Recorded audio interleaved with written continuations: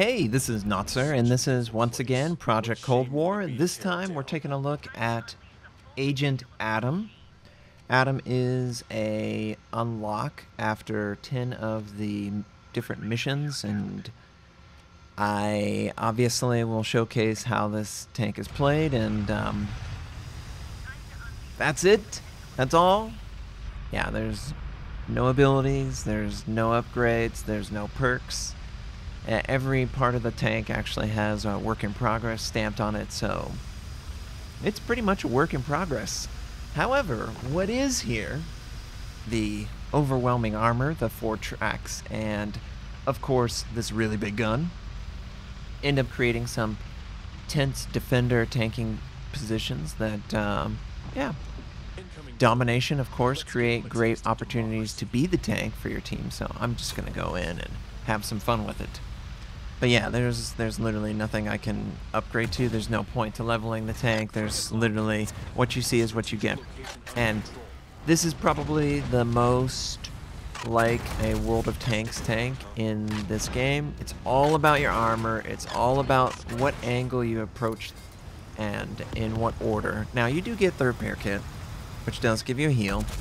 And your frontman trait, when you block 5 rounds, you get like a heal over time. And I believe faster reload on your gun.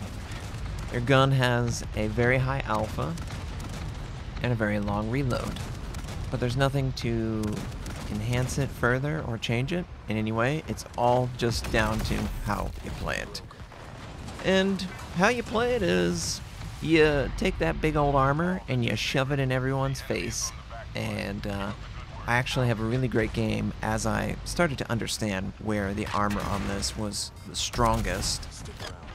But, you know, early on, there are always weak areas of every tank. It's just how big is the weak area. For example, on Adam, the weak area is the seam between the upper hull and the lower hull chassis. There's a lot of enemies here. And especially from below. If they fire from below, you can get in. And then, of course, side and rear. Just like every tank. But, you know, 1 versus 1, we're pretty good, but there's just nothing I can do here because we overplayed our hand there. But yeah, if, you know, whenever they actually develop upgrades and perks and an identity further than just armor and a big gun, you know, Adam could be pretty cool. I see a lot of nuclear symbols on Adam, and obviously Adam is called Adam. So I would guess there must be a nuclear reason for that. Maybe some nuclear flavor that will be made apparent later on. I actually find this tank very fascinating. This tank actually was conceived of, as crazy as it sounds, so, not in this way, of course, but 4 tracks and this unique hull gun system. So the fact that it's in the game for players to have fun with and potentially upgrade and change the appearance, I think it's great. I really like these more exotic tanks models that you don't really see because, let's be real, they don't make any sense to manufacture in real life. But in a video game, hey, it's a unique character with a unique set of upgrades, and won't you come and spend time and money to unlock? And, you know, the gun works really well. Really like the alpha that it has. It's really good at punishing, and obviously the armor does work very well too. I haven't really come across a chopper in a 1 versus 1, but I will later on. And you're going to see the tread advantage. So, yeah, whenever they introduce any changes or flavor to this tank, I'll be very interested to check it out closer to release. You know, closed alpha, I'm sure they just conceived of it and they were working on, like, tweaking it, maybe getting the armor and the gun down, but not necessarily everything else about it. We'll see. But, you know, it hits like a truck, and I think everyone likes that. The chopper unit, the agent, he had a gun that was closer in damage to this one, but had a much faster reload. And so satisfying to fire a really big gun. But this is very much like World of Tanks. You know, this is not unique at all. So that's one thing that might drive players away is it doesn't have a unique gun mechanic. It does have unique treads, and I will give it that. But it doesn't have a unique gun mechanic that would cause you to want to play it over another one.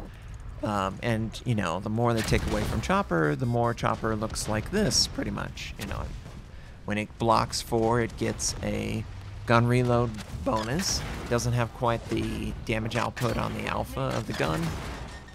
But, you know, it can be effective. So, yeah, I'm sure the unique traits that they'll bring to this, hopefully nuclear related. Any Fallout references, I would have a lot of fun with that. I actually, funny enough, I found a nuclear fallout shelter as part of an old church with my so, and it was quite fun to see the symbols and, you know, think about why it was created and what that meant. So, a lot of historical geeking out with stuff like that. So I just hope that they really nail this character and the nuclear side of it, if that is indeed what Adam is in reference to. I hope it is, because there's a lot of references to it. So yeah, we're just traveling to the Domination. This is a single map, single focus capture, so very easy to point and shoot, and of course we ricochet off of the angled surface of that. I should not have fired there. I should have fired at the hull or something. But he's dead. We're alive. We get a crit on the engine of this enemy, so it knocks out his ability to maneuver. And while we're sustaining fire, I'm going to try and heal. Remember, you can heal through blocking. It's just when you take damage, the heal over time gets canceled. That's not how it works in World of Warships. In World of Warships, the heal works through damage, but not in the Project Cold War. And we're taking a little bit of damage. He's doing a good job of actually focusing the weak part of my tank. And we want to get that final drive if we can and track him. Teammates are rotating around. Oh, no, that's an enemy. Please don't shoot me, Akira. And he's driving over. Oh, he almost rotated. He almost rolled. I don't think you can roll in this game. I feel like there's like a self-righting feature of it. It comes around.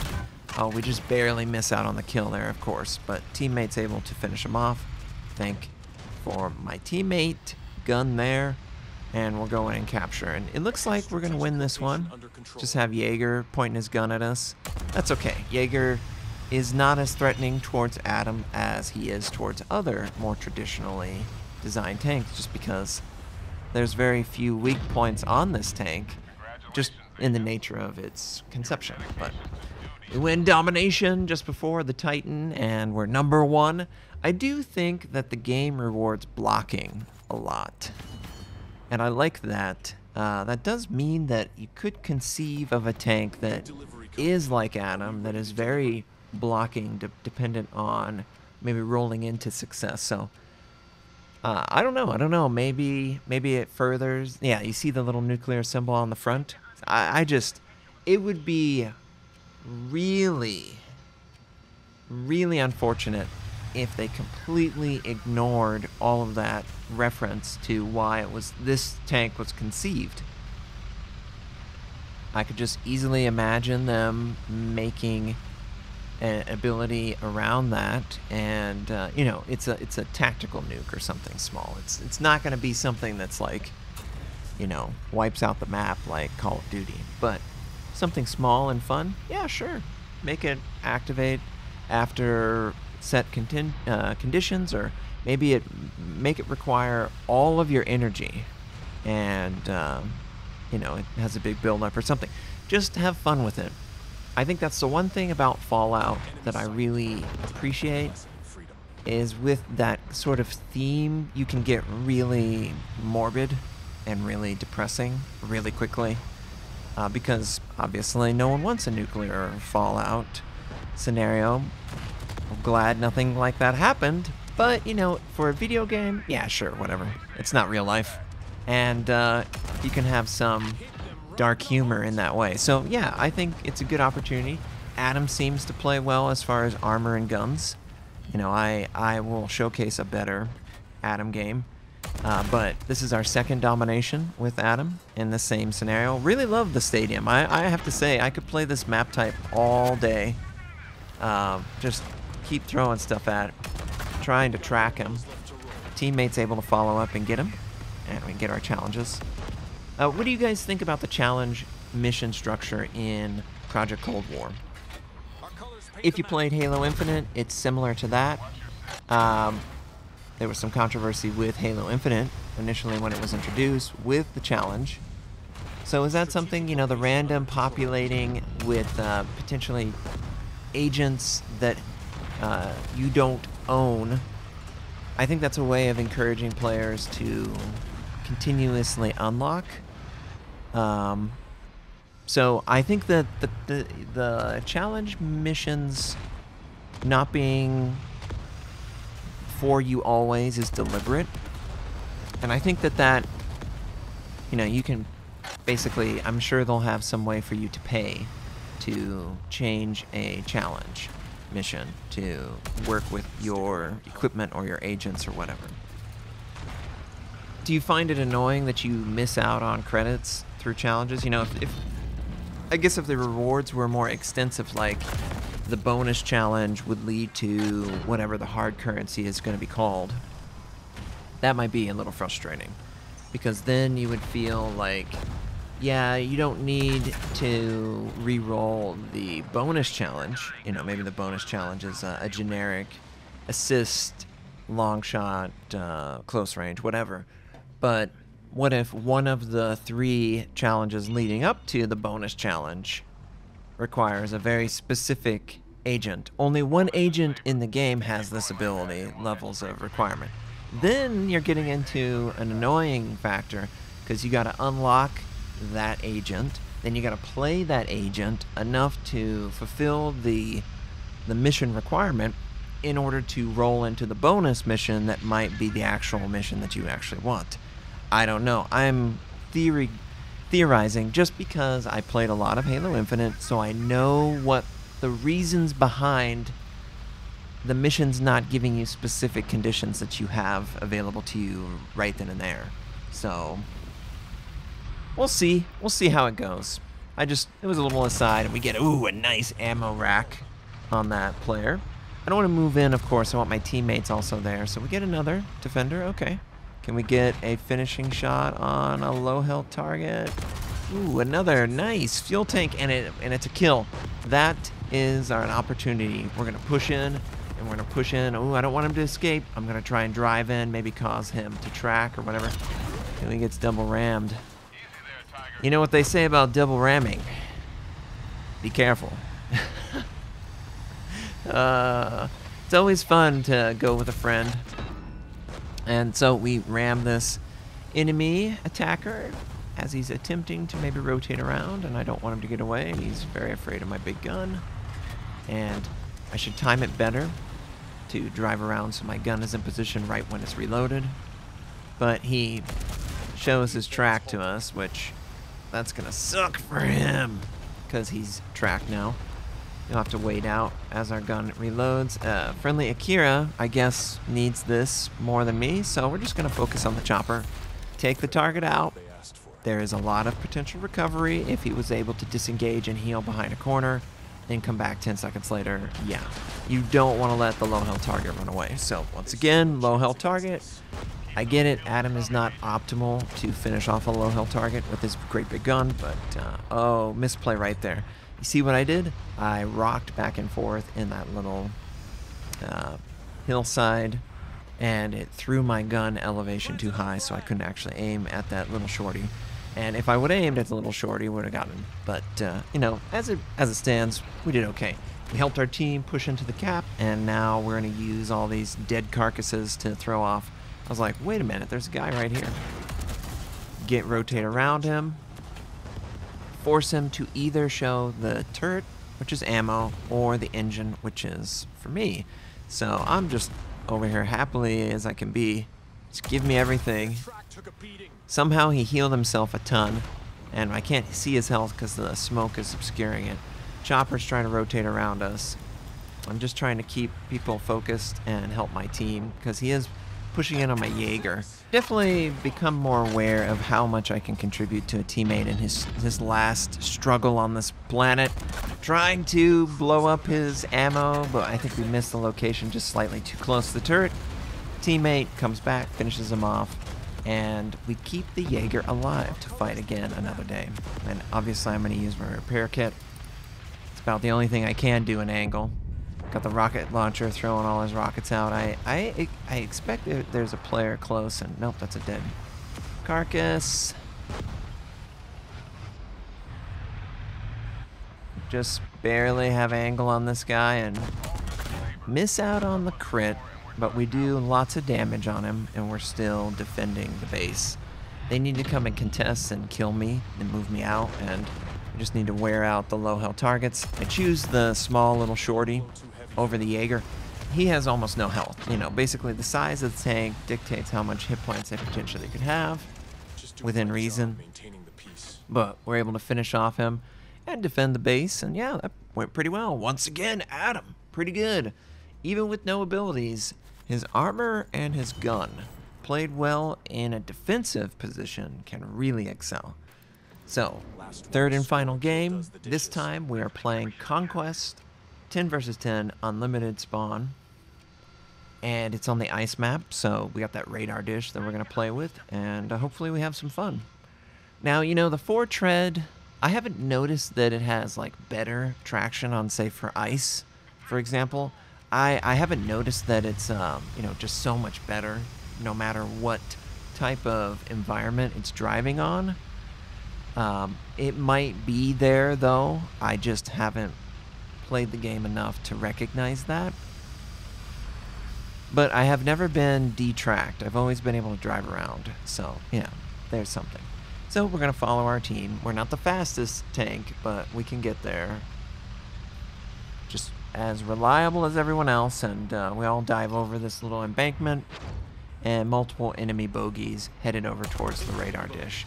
So, you know, I could continue towards the radar dish, or I could head towards another. I decide, let's go towards radar, because there's not a lot in there, and I need to give some hit points. And we bump into Adam, of course, and we get a very fortunate shot coming from down. The Adam is really strong in a equal angle, but in the radar dish, he's actually weaker because of the elevated position that players can get. But we're able to capture the base. We're taking fire from multiple positions. This is not good. I'm trying to reorient. I know for a fact that Akira, yeah, he cannot fire anymore. He's exhausted or overheated his gun. With the smoking, he was trying to finish us off. I will hopefully get some footage of Akira as well and share that with you all. But yeah, he's able to finish us off, and C point's going to be contested. That's okay. We'll head back over there and continue the fight. So you can see the speed. The speed with boosting, not that, almost, what, 50 kilometers per hour? Let's see how close we get to 50. 51, 53, yeah, like 53, 54, maybe a downhill. But, you know, we're doing all right. Moving into position. I am aware of my teammates' position on the map, trying to work with them and push. A couple enemies are defending this area, and I fire and get some crew damage on this chopper, and it seems like he's coming this way. So the chopper is not going to be as strong against me as he thinks he can be, but he does have smoke, which I don't. So I'm trying to angle and be unpredictable so he cannot line up the perfect shot, of course. We really would want to track him. Get some track damage, but we don't track him. And we are able to... Oh, he's going to try and track us. So it does look like it does affect our ability to maneuver. Must have really hurt. But we can still rotate rather well, I think. And it doesn't take very long. So, able to reorient, and I don't want to shoot at the non-armor graphic. Yes, I could shoot at the final drive and it would just blow it up. But if I can shoot at the final drive and penetrate into his engine, that would be ideal, which we do there. And, of course, Adam has to come ruin this 1 versus 1. This is a great 1 versus 1. So now we hopefully have teammates firing with us behind. I look for a shot. We don't get it. We get a block, which is great. We get a second block. I'm trying to throw off any of the seam shots that they're looking for. Want to finish off the chopper. Final drive. Thank you very much. Corner pocket. Crit. We got to try and prevent the pin. We take it up the rear and then finally finish off. But Adam gets taken out as well. So Adam and Chopper for an Adam. It's cool with me. I actually really enjoyed that engagement with the Chopper. It was one of the few times where I feel like I got a 1 versus 1 in an unlimited spawn. It's probably the best scenario, unlimited spawn 1 versus 1, because you can really have fun with that one person. And both of you can come back up and go do whatever else on the map. So it doesn't become this huge frustration where one player maybe feels gypped. You know, if someone else comes in, it wouldn't be as satisfying if it was a single life. So I like the 1 versus 1 in Conquest. I've always enjoyed Battlefield in that way because you can have these disagreements that are short-lived and they don't create, you know, hatred towards each other like you don't want to ever play. It's more like, you know, you're laughing about it and you hope to play on his team next time. So we do really good damage to this guy, but we do miss out on the kill, and I'm just trying to block as many shots as I can. The enemy Raketa switches to his rockets, and of course they're going to do some chip damage, help try and damage the enemy Jaeger as he's retreating from C point. And now all that's left is this enemy. Get him! Don't let him run! Oh, we miss. Now our butt rams him for a little bit. And our gun turret cannot keep up. I'm just hoping someone else can fire on him because he's super low. Titan's looking right at him. Good. Armor is really good in this. Punch. Punch is really good against us because of the nature of Punch. Punch is like a short-range artillery. So it can like lob a mortar at you, and from the top you're very vulnerable. Because that's the part of the Atom that isn't optimized for angling. They can only optimize for so many directions, so they chose to forego air optimized. So anything coming from above is going to be a problem potentially.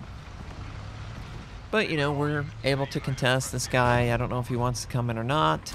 We're staying close so they can't see us. They have to drive over the lip of the radar dish. They do end up oh, this is actually preparing to clear the area. So I'm going to do some troll things here. I'm going to try and track that guy. I'm going to try and slow down this guy. We got 15 seconds left. Ram him. Potentially get him to commit to us. Can we get another engine knocked out? Oh, we did. Oh, get out. 4, 3, 2, 1. We dive out. Everyone dies behind us. I wish I would have gotten kill credit for that. I think if you set up a play like that, you should be rewarded. Clearly, the intent was to track them all in the explosion, and that's exactly what ended up happening. But we only got a couple assists ribbons, really? So, headed over towards A, which is being captured by Shorty. So we get a nice engine crit. It's going to cause him to consider his life. Just try to angle. Don't want to look directly into his eyes until our gun's reloaded. Chooses to use his rockets, which will still damage our armor. And then I'm going to push this temporary cover, I think. Yeah, temporary cover, and we're taken out. Nice blitz, nice. But, you know, A is prevented from being captured, and I think our teammate's there, so maybe he can capture him. Yeah, Adam, I have had a swell time with this armor, and I've never unlocked this tank in World of Tanks, so I don't know how it plays in that game. I do like the way it plays in this game, but I wish that there were more options and opportunities to customize the way you play and how it looks. I think they're on the right path with the way that they have chosen to upgrade and customize the agents. So I just hope that Adam gets the same treatment. And I expect that Adam will, due to there's just so much work in progress tags all over this tank. How could it not? And we finish off the Jaeger, but I was hoping to bust through so I could prevent the enemy from capturing C point and getting 300 C capture points But of course we don't. And all my teammates are just piling up their corpses. But we catch the enemy defender. What's his name? Erdulak? It's the Russian autoloader defender with the attack chopper call. So where did these guys go? They drove so fast. Maybe they drove around to use it, catch sight of one, and the other one was actually behind cover trying to heal. I think they've done a great job with the radar point. I've seen some concept, which they shared with everyone, but some of the concept, it was a wide open radar, like a no man's land, and I could just imagine that being like anyone playing in it are going to die. And then I saw this version, well, without the big, I guess, extra antenna amplifiers, and that seemed pretty good, but it didn't have quite the lip for encouraging the play, and I don't think it rotated around. But yeah, what they've ultimately come up with is this radar dish arena, and I just think it's a great little arena. It's really fun. I could honestly play Domination with that and have a blast. So I don't regret playing Adam for this, because Adam does work well with those high traffic zones on these conquests. The stadium on the desert map, the radar dish obviously on the snow map. These are obvious areas, and bumping into Adam. Look at the seam. Very little I can damage. The back I can, but it did ricochet, maybe because of the extreme angle. That's not my prize. My prize is C point, and one of the things that you can do against an Adam player at this point is just bait him into a traditional tank duel. They'll give up on it quickly. But yeah, I tried to bait him to get stuck out there, but I think we were able to get in and help my team just enough. So top on the team, Adam does pretty good. Armor and gun system, and yeah, a lot of blocked. Like the video if you enjoyed it. Please leave a comment what you think of the tank and the video, and I hope you all have a wonderful day, and thanks for watching.